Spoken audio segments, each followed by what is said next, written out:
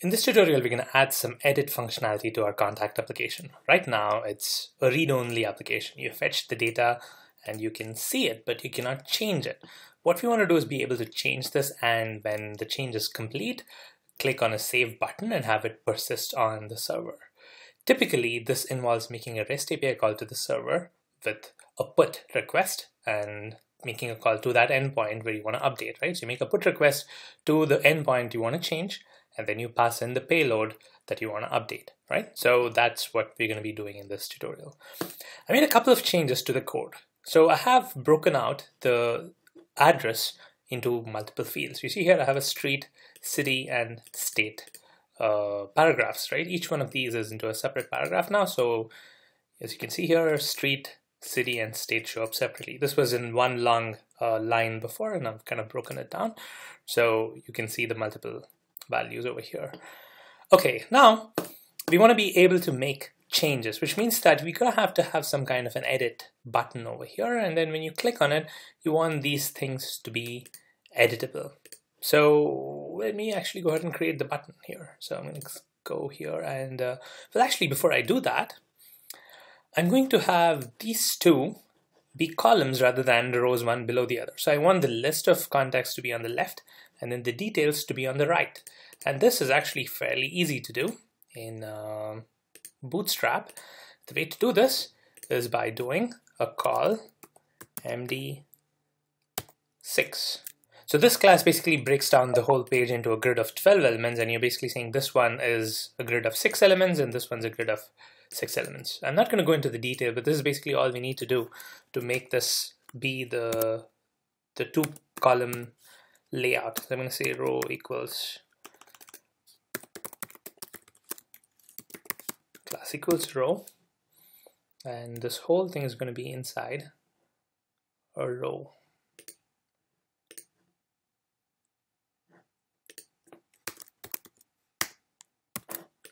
All right, let's refresh the page, and given enough width, you see here it's basically broken down into two columns. You click on one, and here you can see it's basically the same functionality, just the layout has slightly changed.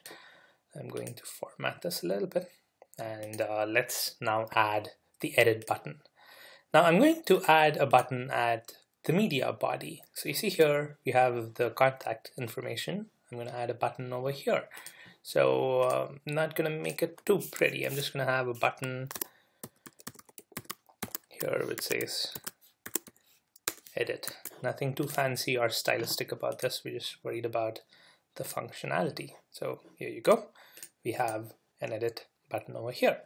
Now, when you click on an edit button, it doesn't obviously do anything right now, but what we want to do is change these address elements into text boxes that can be editable. If you've seen my Thinking in AngularJS 1 course, I did one approach which was flag based. I had an edit mode flag, and if the page is in an edit mode, then these text elements would be text boxes, and if the page is not in an edit mode, it would be labels as we have here. Ideally, what you'd like to use is to use some kind of a route state, but the concept of routes is beyond the scope of this course. I'm going to just do a quick edit mode like implementation. So let's go to the contact controller here, and I'm going to have a flag called edit mode, and it's going to be false by default. And I'm going to have a method here, set edit mode, or let me call this toggle edit mode.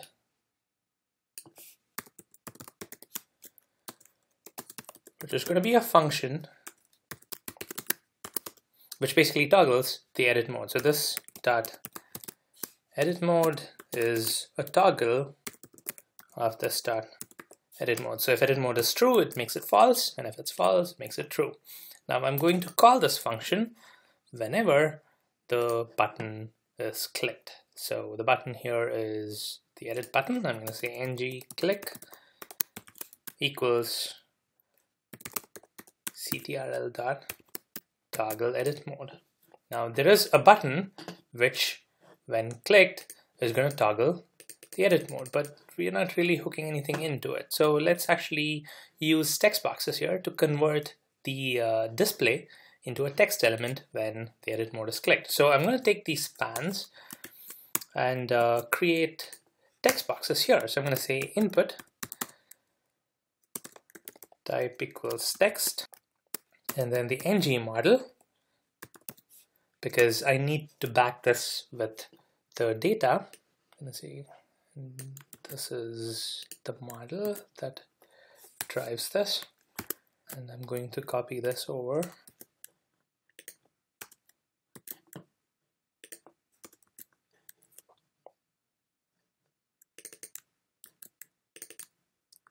And of course change it so that each element points to the right value. And of course notice that I'm just using a few fields. I don't want to make all those fields editable because it's really no different than what we're doing over here. Just the basic set of fields. Now here you can see we have the label and the text box because we have both the label and the text box here. What we want to do is hide the text box when edit mode is false and hide the label if edit mode is true. So that's a bunch of ng shows and ng hides. So I'm going to go to the spans here. So in these spans, I'm going to say ng hide is ctrl dot edit mode, and then the inputs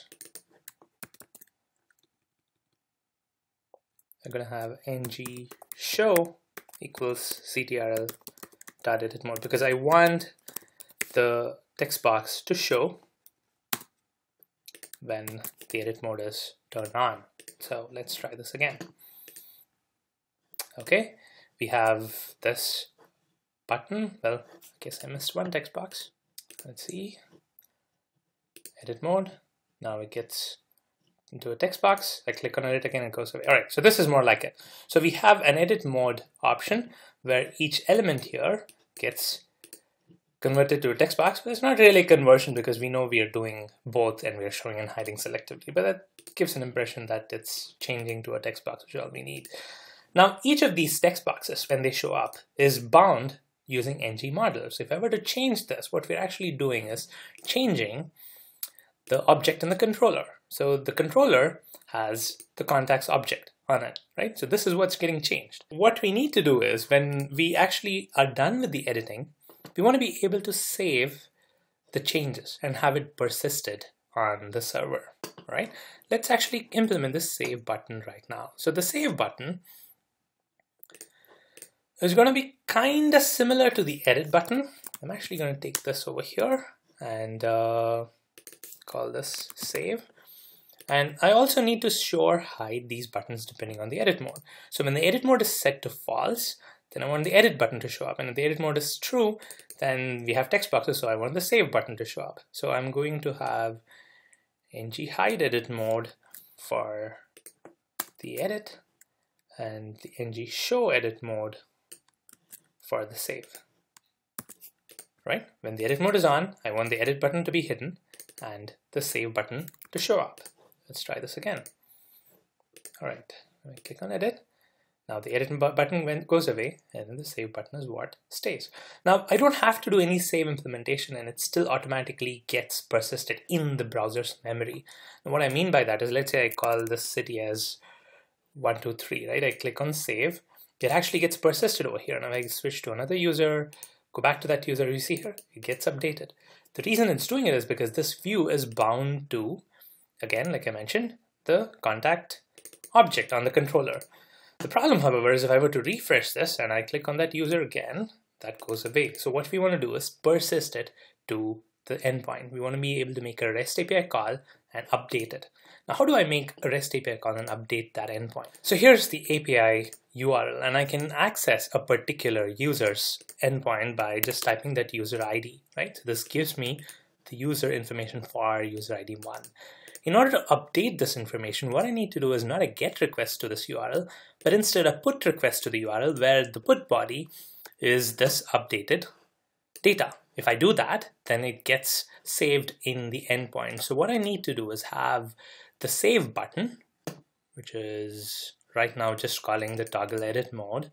I want that to actually send a put request to that endpoint. So I'm going to go back to the HTML and I'm going to make this save user, and I want the save user method in the controller to be a function that does toggle edit mode.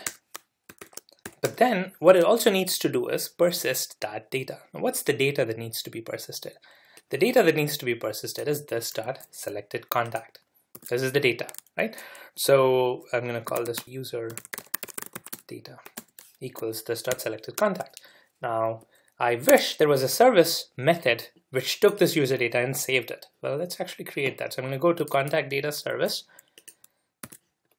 dot save user, and I'm going to pass in the user data. All right. Now this method is basically in charge of all the changes that needs to be done, right? And it has to figure out what the URL is and then make a put request. So let's actually create this method in the service. We go to the service here, and self.saveUser is going to be a function, and this is going to contain the user data. Now, how do I make a put request to a particular URL? Well, I do a $http.put. So again, $http has a bunch of methods for each HTTP method. Like it has a method for get, it has a method for post. Here we're using a method for put. Let's figure out what the URL is later, but the put method also takes in a second argument, which is the put body. Similar to a post method, which also takes in a second argument, which is the post body. Does the get method take in a get body? Well, there's no such thing as a get body in HTTP, so it really doesn't. But for the put method, here first argument is a URL, and the second argument is the put body. Here in this case, let's just use the data. Okay, that's all we need to do. Now, how do we figure out what the URL is? Well, the root URL is localhost 3000/contacts, and this is going to give you everything, right? Now, what we want to do is figure out what's the URL for that one user, and how do we find that? Well, this object has a property called ID, which contains that ID. So what we need to do is get that user's ID and add it to the contacts. If you're getting the URL for this user, just get that ID, which is 1 here, and then append /1 to it. And now we have the URL for that user. So what we need to do here is get the root URL and append that ID. So I'm going to get the root URL here, and then of course the slash, and then add user data dot ID. All right. Now, once this is done, well, this is again going to be an async call, right? So it's going to return a promise. So I'm going to do a dot then on top of it, and then call in a function which takes in a response. And I'm just going to log this right now. I'm going to say console.log response.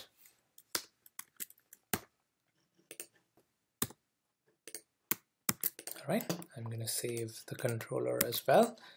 All right, so let's test this out now. I'm going to click on a user, click on edit, change a field, and of course I'm going to open the console, and then now I click save. We get a response back, which is the result of the put. And if you examine the data, well, this is actually returning the updated value. So let's check if the city got updated. Location, city is updated. If I click refresh, the browser has cleared its memory and it's gotten from the service. Click on that user again. Well, there you go. The updated value is now showing up. So this is a very simple put implementation. But what we also want to do is have some kind of an alerting mechanism so that the user knows when the change happened. So let's do that in the next tutorial.